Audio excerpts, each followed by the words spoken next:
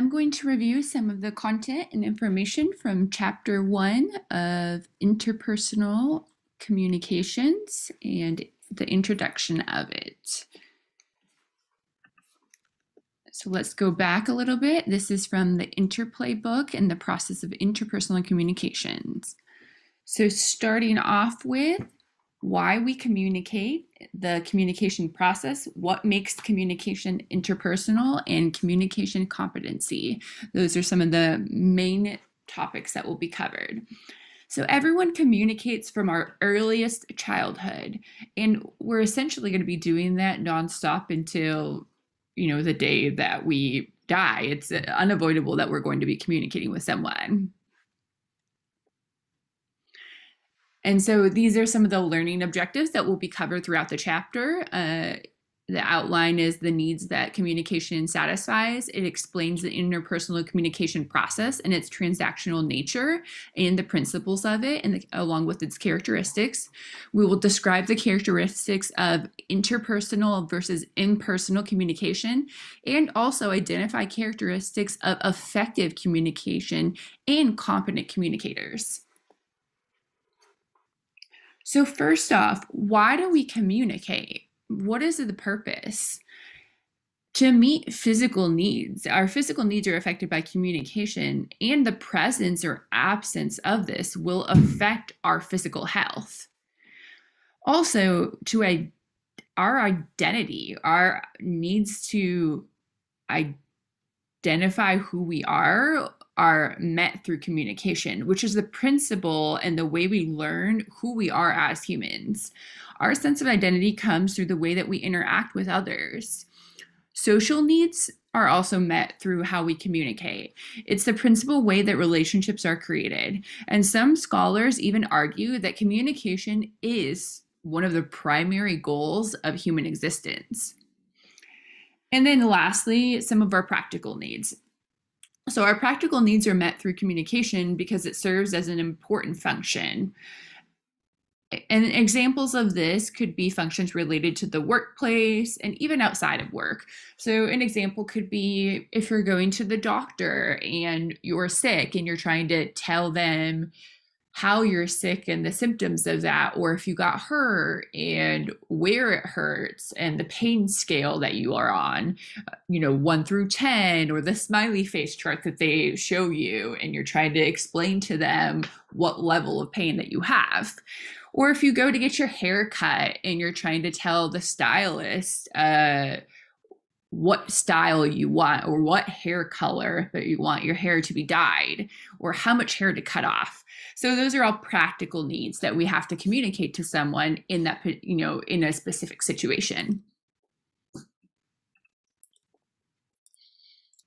I'm not going to show any of the videos in the slides, and I'm not going to do any of the specific activities. These can all be done in class.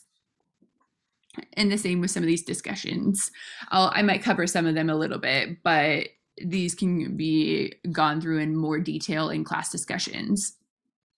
So essentially, why we communicate, how our communication needs met differently in different types of relationships. In different types of relationships, whether it may be professional or personal, the type of relationship you have with your mom versus with your boss versus in a romantic relationship, all of those are going to vary and meet different type of communication needs. Let's go to the communication process. The communication process is using messages to generate meaning in a complex process, and it involves many factors. The early models of communication were first created in the 1950s to capture this communication process. And it was a one-way linear model that was composed of a sender, a message, and a receiver. That's how it first began when they created it in the 1950s. But later, as the model started to evolve, they started to realize that that wasn't a true representation of how the communication process actually exists. The later models started to incorporate feedback, and feedback means that there's a verbal or a nonverbal response to the message, so that the person is responding, whether it's through their, verbal or nonverbal way to that message. Communication theorists developed sophisticated transactional communication models in an attempt to depict all of the factors that affect human interaction. And that's how we came up with a transactional communication model that's going to be depicted on the next slide. So this looks more complicated, I think, than it really is. And so I'll go through this in more detail. So the transactional communication model essentially means that sending and receiving messages, when that is occurring, it can be happening simultaneously. So if I'm talking to you and you're talking to me back and forth and we're having a conversation, that can be happening at the same time. It goes back and forth in both ways. The transactional communication model replaces the role of the sender and receiver with the term communicator, because they say it is impossible to distinguish who is the sender and who is the receiver. And they also say that meaning exists in and among people. Messages, whether it's verbal or nonverbal, they don't have meaning in themselves because the meaning resides in the people who express and interpret them.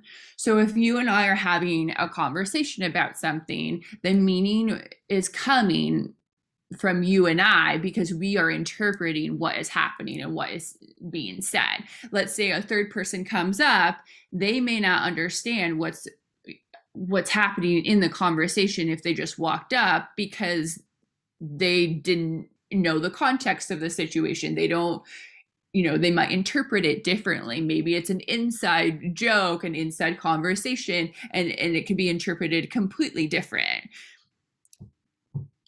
Also, things that can affect the conversation or what's occurring in the communication is the environment and the noise. So the environment is the context and the fields of experience that help people make sense of other people's behavior. So that could be the location, that could be the person's experience, and that could also be their cultural background. So someone's culture, it could influence how they interpret the message or their personal experiences, and the same thing with the location that you're in. And the noise could be anything that interferes with the transmission or the reception of the message. So let's say that we are in a nightclub and we're trying to have a conversation and the music is super loud and you can't hear anything, or you can only hear parts of the conversation. That could completely change the meaning of the conversation, or maybe you can only hear every other word. So it could be very difficult to interpret what's being said throughout that conversation. Or maybe somebody keeps trying to walk up and interrupt you, or maybe there's a child that's screaming in the background. That could be something that would be interrupting the communication process. So that would be external noise, which would be a distraction. And then psychological noise involves, or physiological noise involves biological factors that interfere with reception, and psychological noise refers to cognitive factors that lessen the effectiveness of communication. So there's a lot of things that can happen while you're trying to communicate between someone, and a lot of things that can interrupt this process to make it less or more effective. And it also can depend on the channel that you are communicating with someone. Are we talking in person? Are we talking through the phone? Technology can make a big difference in how well or effective something can be sent or received. Is your phone have bad service, and so then the person can't hear you? Are you texting someone? Are you emailing them? Those are all different channels, and the medium through which the message is going to be exchanged. Also, communication channels can be face-to-face or mediated. Mediated communication is sending and receiving messages through technological channels such as the phone, email, or internet, which is what I was saying. Also, when you text someone or email them, people interpret those messages different. Have you ever texted someone and they were unintentionally offended by something that you sent to them? Or maybe you were trying to joke with them or be sarcastic, but they didn't interpret it that way because of how they read it, because they didn't hear your voice, or they didn't, when they read it, they interpreted it in a different way than you intended. So that can make a complete difference on how the message is sent as well. So insights from the transactional model are that the messages are being sent simultaneously and people are constantly sending and receiving messages back and forth, and that the meaning is translated among the people, and that the communicator is the sender and the receiver, and that the environment can make a difference. Noise can impact that, and then the channels as well. And then the types of noise, like I mentioned previously, external noise that can include the different types of distraction that are outside the receiver that make it difficult to hear.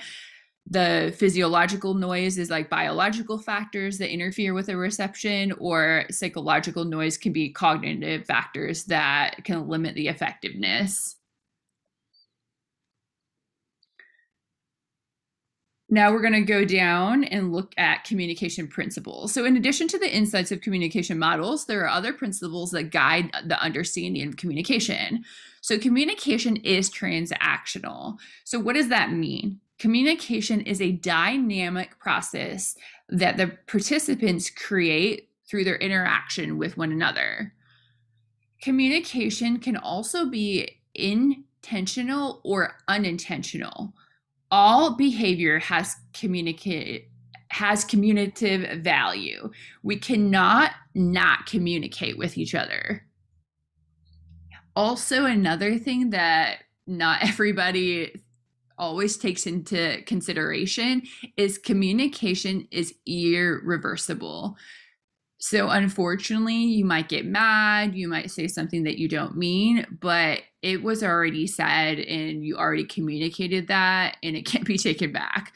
And so once you already,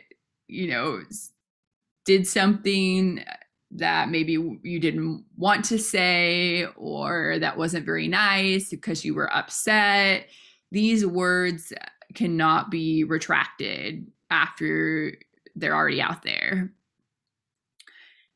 And communication is unrepeated because the same words and behaviors may have different outcomes each time they were spoken and performed. And communication has a content and a relational dimension.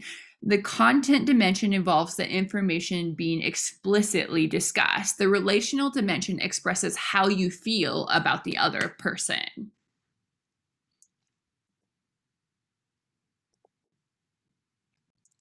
These are some common misconceptions about communication, and you probably have heard people say these or talk about these before. Avoiding these common misconceptions may save you some issues in your personal life or in some instances that you run into. Not all communication seeks understanding. So what does that mean? It is a mistake to assume that the goal of all communication is to maximize understanding between the communicators. Social rituals that we have every day attempt to influence others. So example is you see TV commercials every day, and a lot of times the point of a commercial is to persuade you to buy something or, to convince you. It's advertisement. That's the point of it. And so that's the type of communication in which understanding is not the primary goal. And so not all communication is just for understanding. So it's a mistake to assume that the goal is just to understand between communicators. Another common misconception about communication is that the more you communicate, the better that it's going to be, or the better that it's going to make the situation. So, excessive communication can be unproductive, and it actually can sometimes make the problem even worse. There's times when no interaction may be the best option. So, if the situation is already tense, or maybe you're upset with somebody, it might be a better option to walk away or to just not talk to each other and kind of like give each other some space or time. I'm sure you might be able to think of a situation when you've been upset with someone, or you've been arguing with someone, or whatever it may be, and that person just kept talking and talking and talking about the situation, but it wasn't making it any better the more that they talked. And so that's where I'm saying the more you communicate doesn't mean that it's more likely to solve the problem in some situations. And that's kind of where we go into the next one. Communication will not solve all problems. Sometimes even the best timed and the best planned communication is not going to lead to a resolution for that issue. Is it good to communicate with people? Of course.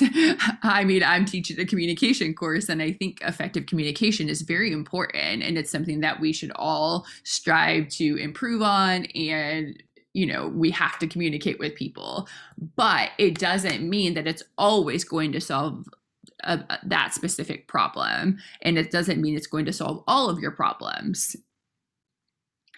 And this is another common misconception.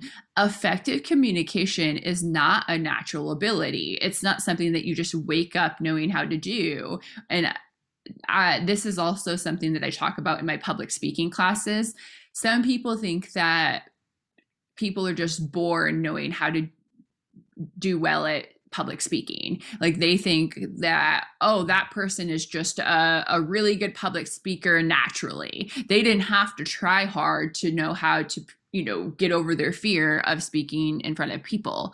I don't think that that's true. I think that they just knew how to put themselves in that situation repetitively, and they practice repetitively to get better and to improve, and learn how to communicate more effectively. And it's something that you can teach yourself and improve even if you are not great at it to begin with. And I think that communication is the same thing. Even if you're not naturally a confident communicator, or sometimes it makes you feel uncomfortable, or maybe you're more of an introvert person, or a mix of an introvert and extrovert, I think that you can still improve upon your communication skills. And so that's definitely a misconception that I've heard from a lot of people. Or maybe if you struggle with communication among your relationships, it is something that you can try to get better at. And I do think it will make your relationships more successful if it's something that you're aware of. What makes communication interpersonal? What makes some types of communication interpersonal versus impersonal? So the number of people interacting can make a difference, and it also depends on the meaning of interpersonal and the quality of the interacting. So the quantitative approach defines interpersonal communication by the number of communicators. Social scientists call two people interacting a dyad. Qualitative approach means that people treat each other as two unique individuals. A qualitative approach defines the opposite of interpersonal as impersonal interaction. So characteristics of interpersonal communication are defined by 4 features that distinguish communication in highly interpersonal relationships from less personal ones. So the first one is uniqueness. The second is interdependence. The third is self-disclosure. And the fourth is intrinsic rewards.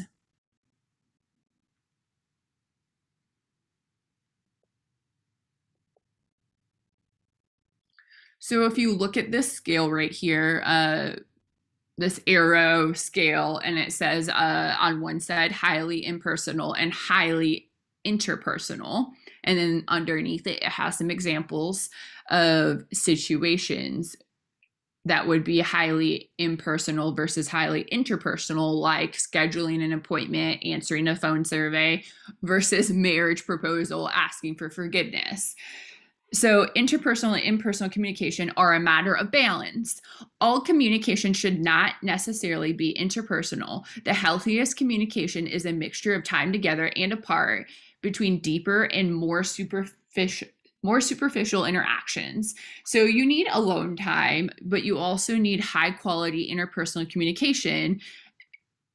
And I mean, because that's important, but it can take a lot of energy. And the time away from others can also be a way of recharging your emotional, batteries, and also gaining perspective in a relationship. I know that some people also need more alone time than others because they feel like it's too much if they're with other people all the time. But personal and impersonal communication, most relationships are neither highly interpersonal nor highly impersonal. There's also an impersonal side to even the most important relationships. Interpersonal is like rich food, so too much of it can make you uncomfortable. But quality interpersonal communication is special because it can be very rare. So some of these discussion and activities we will go over in class, like I mentioned.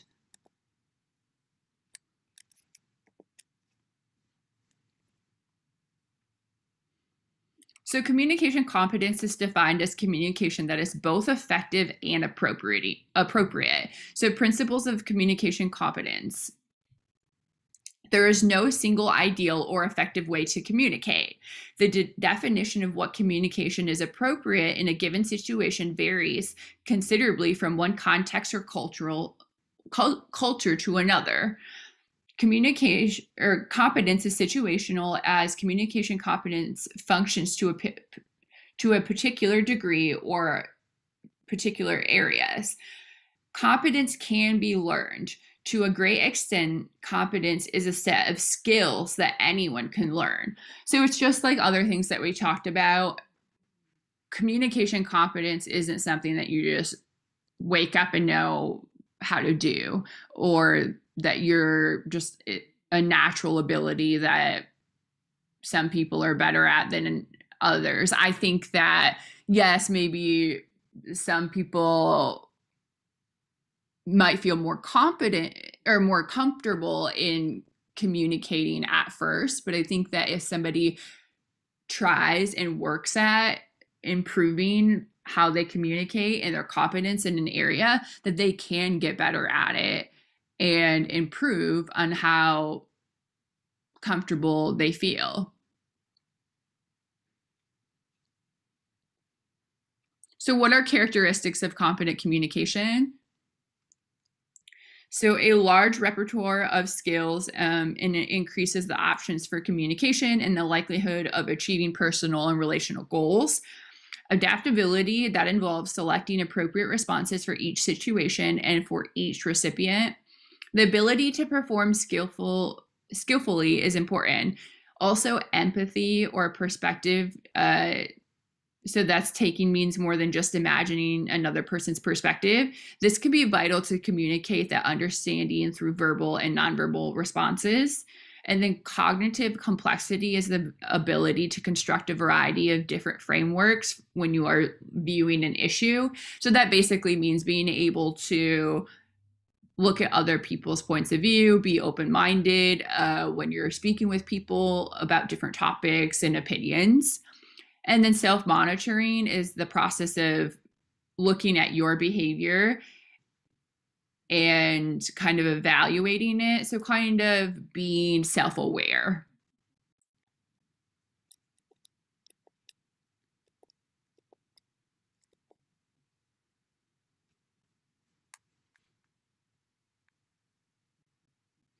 So this is just kind of a review of the learning outcomes that we covered from the chapter.